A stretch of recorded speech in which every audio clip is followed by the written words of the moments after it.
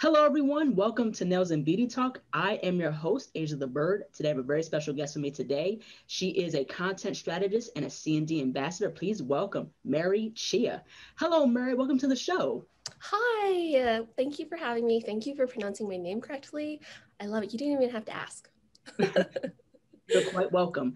So, I want to go ahead and get started with your beginning. So, what was your upbringing like, and how did you get into the nail industry? Yes. So I'm a Cambodian American nail professional and educator. And my upbringing was probably pretty, I feel like it's probably pretty similar to like most children of refugees, where Mm-hmm. we had to work really hard in school and get the good grades and all that stuff, become a doctor or a lawyer or, some Mm-hmm. other like super professional career. And that was the path that I was on pretty much. Mm-hmm. Did really well in school. I got a full ride scholarship to university. Mm-hmm. Um, but when I finished college, like a bunch of stuff happened. Well, okay, when I started college, my Mm-hmm. sister, who was married to a Vietnamese man, he came Mm-hmm. to America as a refugee as well. His whole family did. His family actually started doing opening nail salons on the East Coast. Mm-hmm. Um, with Chico, he was one of the original Vietnamese immigrants that came to America, learned how to do nails in, like the seeds started in the refugee camps. Mm-hmm. Which I don't know if you know this story, but the actress Tippi Hedren, she was in that horror movie The Birds. That's Mm-hmm. probably what she's the most famous for, but she toured some refugee camps. Um, and the refugees were really like interested in her nails, so Mm-hmm. she was wearing a French manicure, so she brought her manicurist to the refugee camp to kind of show them how it worked. And there was like that seed group of immigrants who kind of spread the joy and kind Mm-hmm. of changed, disrupted the nail industry and turned it into the multicultural experience that we know it as now. Mm-hmm. So my sisters in-laws, they started nail salons with Chico, one of those original immigrants. And then my sister went and trained with Mm-hmm. her in-laws. And then when she came back to Colorado, which is where we grew up, she opened her own salon, and then she asked me to Mm-hmm. go help. So I was like a senior in high school, freshman in college when that happened. And then Mm-hmm. I left, I finished college, got married and stuff. And at the end of college, in between, I was trying to decide if I was going to go to grad school or enter, yeah, like go to grad school basically was like my Mm-hmm. option. Right. Um, and my family, my sister and my mom and my dad, they ended up opening a full service salon in the suburbs over here. So Mm-hmm. I was sitting, I just remember like I was married. I didn't want to be in school anymore because, being married was super fun. And um, I wanted to spend more time with my husband. So I was standing at the kitchen counter one day and I was like, what am I going to do? And my dad was like, well, you could go help at the salon. So then Mm-hmm. I went to nail school, which that was super fun. Mm-hmm. I went to nail school, I got licensed, and then I jumped into the family business, and that was it. I started doing nails, and it took about a year to Mm-hmm. build a clientele from the ground up. I didn't have a clientele, and it was a new salon to the area. It was a little bit further away from where my sister had developed her business, but it was a really beautiful collaborative experience, like with the hairstylists and the estheticians and the massage therapists and the other nail stylists that were there as well. And we all built our clientels together. And Mm-hmm. then I got really burnt out after about 3 years. I was doing nails and I was really busy. I was working about 60 hours a week and I was busy the Mm-hmm. entire time. But I was tired. And I didn't think that I was good at nails because I kept getting like pocket lifting and service breakdown and stuff like that. So I took a Mm-hmm. class with Alicia Bryant Mays. She's an educator. She was an educator in Colorado, and has just like the biggest heart. Like anything that she does is amazing. She's a realtor now. So if anyone watching needs a home in the Denver metro area, Alicia Bryant Mays is great for that. And yeah, basically she like flipped my world. Like the biggest problem that I had, which was pocket lifting, was solved by one solution, which was just, proper mixed ratio. So after that, I fell in love with education, and I applied to become an education ambassador with CND in 2009. And I've been with them ever since. It's like both of these things, one of the most grown-up things I've ever done is like stick with a career and like become an educator. So, and I think that brings us current. All right. All right. Wonderful story. So in terms of being a CND ambassador, how does one get into being a CND ambassador, and what have been your experiences like being a CND ambassador? Yeah, becoming an educator, it was an application process. So there is a bidding process. It's a little bit of photography, a little bit of essay work, and just a regular application. And it's on their website if anybody is interested in like checking out the requirements. It helps to be a CND Grandmaster, which basically just means that you've taken all of the systems classes. So there's a color systems class, there is a liquid and powder systems class, and then there is a gel systems class. And when you take all three of those classes, then you're pretty well versed in the like how to use them so that you can guarantee your work with your clients. And then from there is a very interesting process called boot camp. That's kind of like, that's like the last stage of the interviewing process. There's phone interviews. There might be some mentorship. It kind of depends on the year that it's happening. So, there's like some virtual mentorship and stuff like that. I think it's going to be pretty, it's similar to kind of like what you go through with Nails Next Top Nail Artist, like that continued honing, skills training, and then the interviewing that goes along with it. And then it all culminates into this week-long workshop, I guess, called boot camp, where you learn facilitation skills. And it's pretty interesting. Like, there were some people who cried. And it's all really good, like as like everybody experiences some kind of breakthrough, but it's a really interesting process. And I love it because the education department does such a great job of like holding space for whatever experiences need to happen. And it's not like, this is the interview, if you fail the interview, then you're not going to be an educator. It's not like that. There's always space to grow. And that's part of the reason why I have stuck with education, is because it has helped me grow. And I imagine maybe I've helped a few people, but it's just a really good community and communal, non-hierarchical sort of space for growing. Right. Yeah. Right. Yeah. Very well said. So in terms of being a content strategist, I want to get into that really quickly. So what is a content strategist, and what does that entail? Yes. So content strategy basically talks about marketing.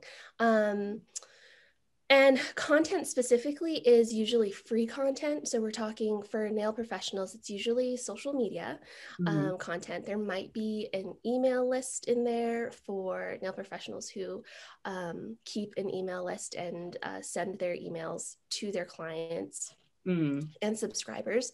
Highly recommend that strategy. And then your website is also part of your content as well. So those three things, the strategy part comes when you are using those three things in synergy with each other. So your website, think of it as kind of like your base camp, right? And Mm-hmm. I know there are a lot of people who run their businesses without websites, but I feel really strongly about them just because, when somebody is looking for a new nail stylist, or maybe they're going for, vacation or something like that, Mm-hmm. and where's the first thing that they're going to go? Right. Google. Yeah, they're going to go to Google, and then your website pops up on Google, and then, you give them a really easy way to know whether or not you're the nail stylist for them, an easy way to book, and then boom, you have a new client. Mm-hmm. And really, the only upkeep fee of that is your domain name. Right. So yeah, it's really a low barrier to entry, but it gives you kind of just like that next level of credibility. Like there's that digital footprint where any search engine around the world can find it if they Google nail salon, Denver, Colorado, So I feel really strongly about websites. And then if I can nerd out about that a little bit, there are some really interesting key elements that you can use on your website to give those like visual cues that you are the right person for the person who is visiting your website as well. As you know, we're like a highly, highly visual group of people, right? Us nail professionals and our clients. So using big images is very important. And what I like to tell my nail professionals that the images should always be of people who are kind of like your target market. So for instance, like you have a great portfolio, your Instagram is like perfectly styled and your nail skills are amazing. That's awesome on Instagram, but on your website, the first picture that your clients want to see, if you're like really pushing nail art and that's the thing that you want to sell, that's great. However, if you're like me and you're more about like the community feel in your salon and that one-on-one relationship, then maybe you want an image of somebody who fits like the person that you are that you're serving, young moms, older professionals, retired people, that kind of thing. And then down the line, you can sprinkle in pictures of your work. And that's just one of those like subconscious cues that you can use to draw the right clients in. So that's your website. And then your social media, that is content as well. And the visuals, again, like we usually take care of them because it's usually pictures of our work. Where we as salon professionals can really, hone in and reel in our people is in the captions. So it kind of just, again, tailoring it to the type of client and the type of person that you're trying to attract is really important. So for instance, somebody who is wanting to get booked for editorial work might address, stylists or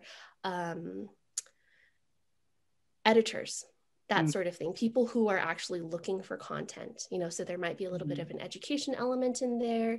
It might affect the type of hashtags that you use, but people who are, actually looking for clients, their education might be a little bit different, like you might drill down about home care and how to make your nail polish last. You might want to talk about, how nail art is, the perfect little detail to carry you through like 3 weeks of life. How it's like that, it's that little extra boost of confidence or just like detail, that your client needs. So there are a lot of different directions that you can go with this. And so I always, that's the good part about content strategy though, is that when you know who you're talking to and you know what you want them to do, then you can just keep on talking to that person and get them to do what you want them to do in a way that helps them, of course. And there's still plenty of clients for everyone to go around. Right. Yeah. Very well said. So in terms of with the salon, like how does one, like if they want to open up their own salon or nail studio, What is like the best choice for someone to start, whether it's booth rent, home, mobile? Like, what's your whole take on that? Ooh, okay. So I don't think there's any one right answer. Mm-hmm. I think the worst thing that you could do really is just to kind of like try and copy somebody else who has something that you think that you want. Mm-hmm. Like for me, I personally thrive in environments that have like a few different people in there, like so that I can observe and just kind of like vibe with. And one thing that I really love to do actually is refer people to other people. Like I'm a total fangirl. I think that's kind of one of the things that makes my content work really, really well. That's like one of the reasons why I do good work for my content clients is Mm-hmm. because I can put myself in the customer's shoes and know what they want to hear. So for me, building with cross referrals between hair clients and massage clients Mm-hmm. and esthetician clients worked Right. really well for me. I'm like, oh my gosh, this hair girl is like amazing, go to her. Mm-hmm. And then the hairstylist would send people to me as well, and then it would just kind of like ripple out like that. Mm-hmm. However, one of the people that I share my suite with, she strictly stays mobile, and she is growing. That's how she grows her business. That's her main focus of growing her business. Mm-hmm. So she will go to people and then use referrals that way. Mm-hmm. And she has been growing her business that way, and then she funnels them into the studio after that. Mm-hmm. So it really depends on how you thrive, how you enjoy making connections.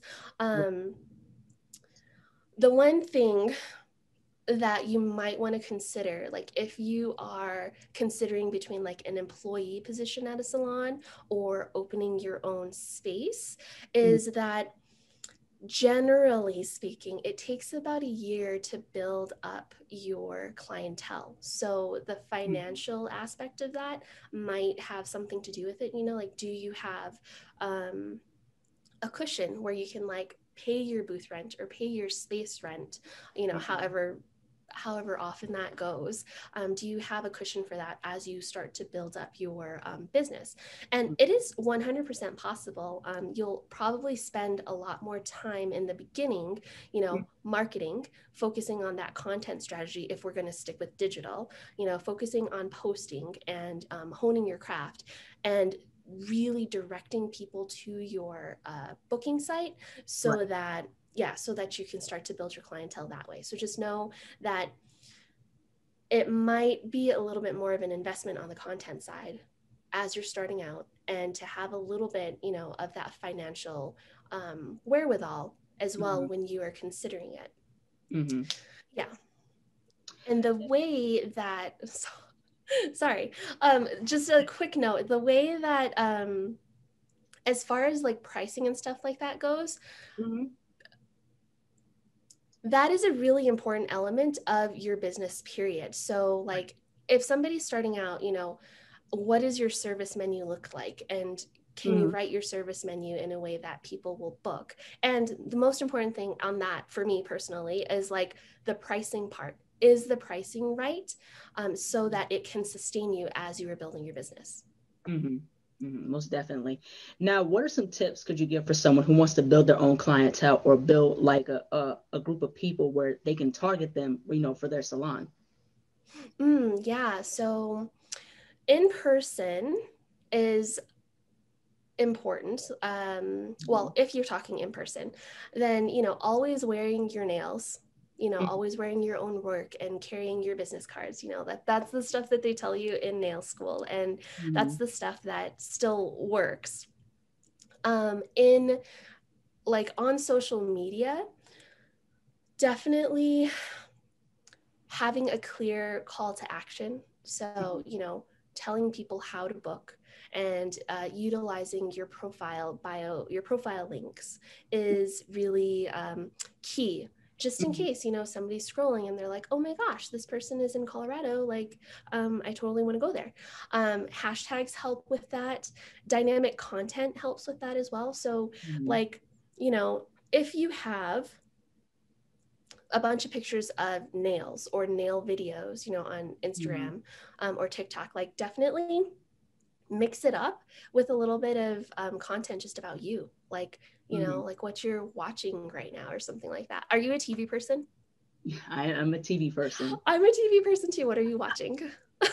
I usually watch like reality TV type shows, but yeah.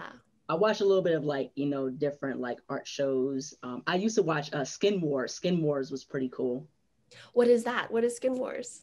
So Skin Wars is a talk show where there's competitors that do this amazing body painting work. That's really cool. So, I like watching that type of stuff. I remember when Nailed It also used to come on Oxygen. I used to watch that. That's a really cool show as well.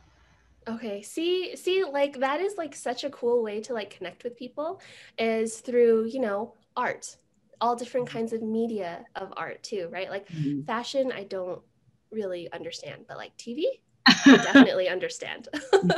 And that's what my clients and I talk about. So talking about things like that in your content is great too. Most definitely. Yeah, I'm into art as well. I'm an art student. I always like looking at other people's art. I graduated from Savannah College of Art and Design, so I've learned different avenues of art, and it's really cool to see, like, not just on TV but on YouTube as well. You see everyone that has a different style of art. Social media, you get a lot of inspiration from there, most definitely. So also in terms of with salons, how does one maintain good customer service? Oh, that is so good. Good customer service is just, I think the biggest thing is a couple of things, empathy and boundaries. So, knowing what works for you as a nail professional can really help set expectations for clients as well as yourself. Because, like, you know, if a client comes back or like if they say something kind of out of turn during an appointment, or if they come back and they say that they're not happy with a service, when you know your boundaries about how you're going to handle those kinds of things, it makes it so much easier, and it takes the that like initial zing of the emotion out of it. Like you can remember that it's not personal, because most of the time people are not out there to hurt their nail professionals' feelings. It's just that there's like, it's just like there might be some sort of misunderstanding, or maybe it is like an honest, something happened to this nail sort of thing. So, creating the boundaries around communication, around how long you are going to, guarantee your work, under what conditions are you going to guarantee your work, booking, all of those kinds of things. Like we usually think about, when we're talking about our policies and stuff like that, we think about, booking policies, deposits, cancellation policies, things like that. But things like communication, guaranteeing your work, even like the kind of stuff that you're going to talk about, like a lot of that stuff, you can set your expectations for your space so that your customers are coming in and they know the rules of engagement, which is another reason why I love websites. Like that's just one place where you can house all of that really important information. And then when you know your boundaries, and when you have the confidence that you have, like, you are coming from over here, and you don't necessarily have to jump into your client's skin or into their business to try and like manage their reaction or their response to anything that's happened. It's a lot easier to come at it from yourself, as opposed to over there like trying to fix something. And that also, that will help you to communicate more clearly and with more empathy. And that will actually, when you know where you stand, that helps to it helps to make you more empathetic and understand where your client's coming from too. So it's not all necessarily the nail professional or the salon professional's job to do the customer service, right? It can be a collaborative thing between the salon professional and the client. Mm-hmm. Most definitely. In terms of salons, in terms of business, in terms of paperwork, how important is with documentation, insurance, invoices, and things of that nature? So if you can get into that, that would be great. No, the super nerdy, not sexy stuff. Yeah. So all of that's really important. It's really, one thing that I still struggle with right now is like documenting my processes and my procedures. Especially for like the outside stuff, like Mm-hmm. the finances in particular. Insurance is easy because that's just like set it and forget it. It just renews every year.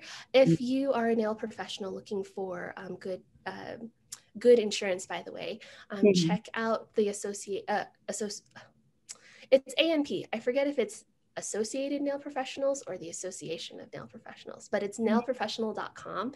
And they offer a pretty decent insurance package for nail professionals. And it's nice because it doesn't feel like they're trying to just like take advantage of us because we're self-employed, So definitely check that out.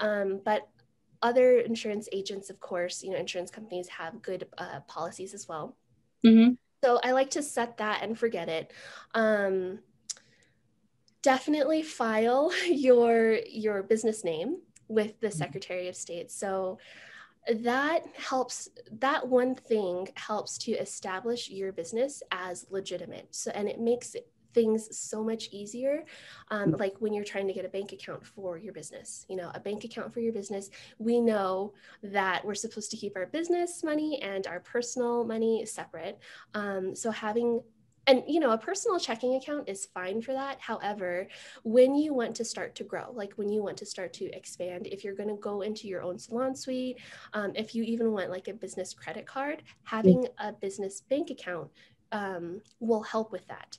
And then, when you go further down the road, like when you're trying to buy a house, for instance, when your business has been, registered with the Secretary of State, like that helps to build that business history so that you can get a home loan easier, a car loan easier, all that kind of stuff that, feels like it's just like life.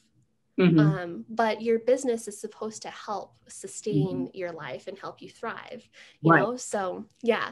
So having the proper paperwork and documentation is very helpful and important with that sort of stuff. It feels like, and you don't have to do it right away necessarily, but typically the sooner that you have it, the better it is. It's like just think of it like a gift to your future self. Right. Yeah. And then the other thing about that I would say is just, stay on top of your accounting. You don't have to use like QuickBooks or anything like that. I just use a Google spreadsheet to track my expenses and my income. But that will save you hours and hours, when it comes tax time. And, it's really helpful information to have as well. Like when especially if you're just starting out, if you're a salon professional just starting out, you don't really know how to price your services. You don't, you're kind of maybe just copying somebody that you saw, which is, fine, but you don't want to stay there. You want to, as an independent salon professional, you want to look at your own expenses, your own personal expenses, and use that to inform your service prices, because your business is supposed to sustain, your whole life. Right. Yeah. Most definitely. I definitely agree with that, because you have to consider in terms of pricing like services, or if you're selling a nail product or anything like that, like press on nails or anything. Yes. Of course, it's charging what you're worth. Of course, it's, considering the materials you use in terms of the cloth and materials and things of that nature. So I definitely agree with that.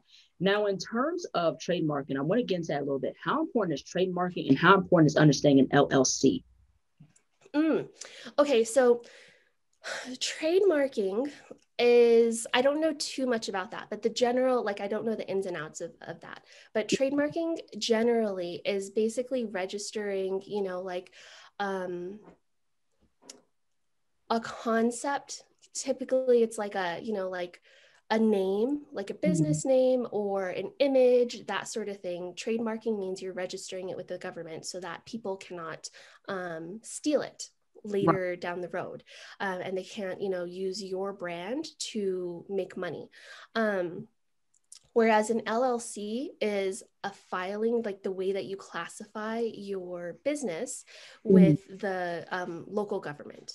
Okay, so you can, for instance, you want an LLC versus like a sole proprietorship, they have different liability issues with them. So if you are an independent salon professional, then registering as an LLC will help to protect your personal assets. Just in case, like if there's like some sort of complaint from your business, that person can't litigate and take your personal stuff.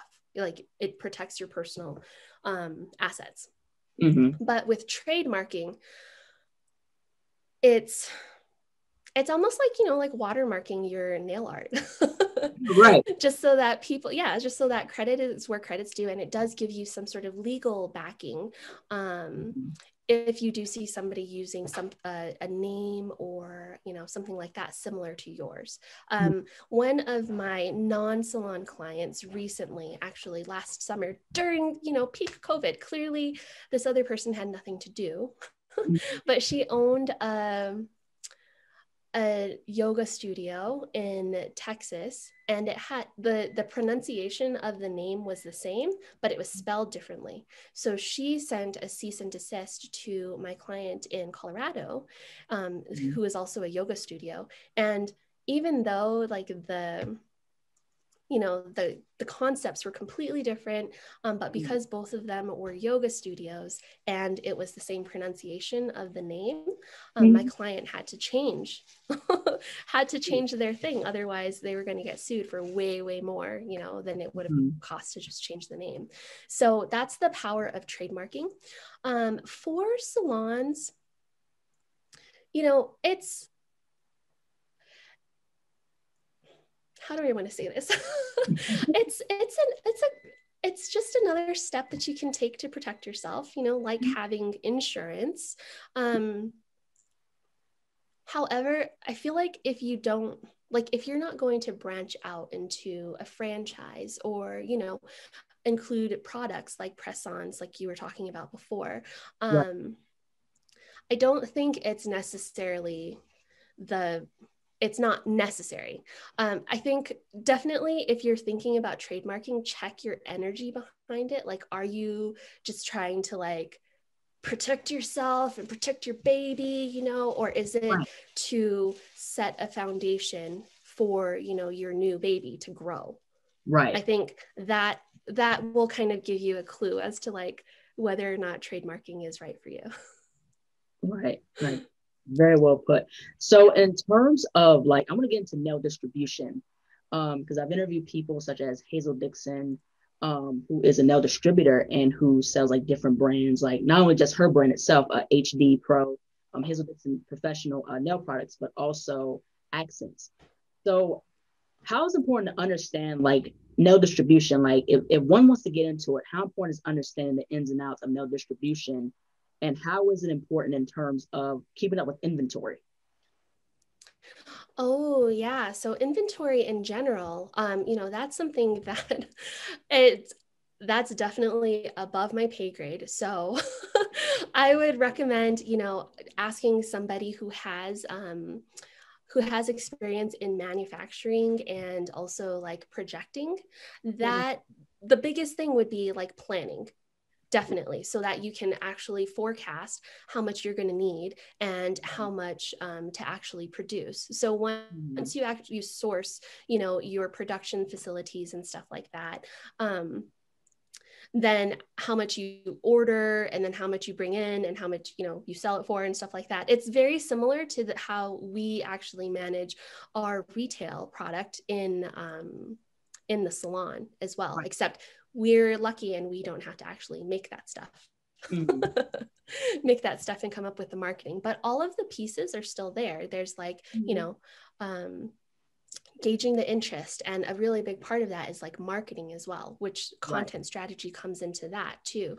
It's like Mhm. when you can use your, what you already have, your skills, when you can use your skills Mhm. to show people how they can elevate their skills, Mhm. then that's like a great part of it. Mhm. It'll sell itself. Right. I most definitely Yeah. agree. In terms of products, I want to get into selling nail products. So, how important is understand to produce a good product, and how important is supply and demand?